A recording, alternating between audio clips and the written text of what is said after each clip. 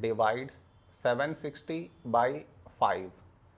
To do this division, we should frame it in this way.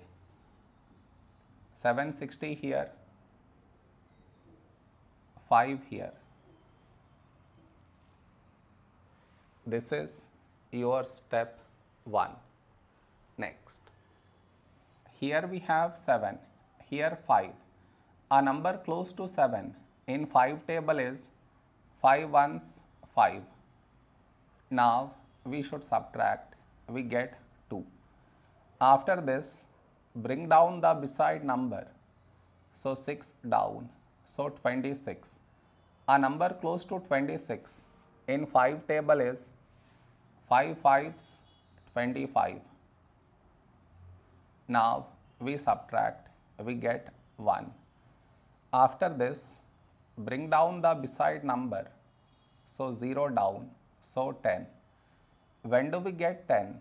In 5 table, 5 2s 10.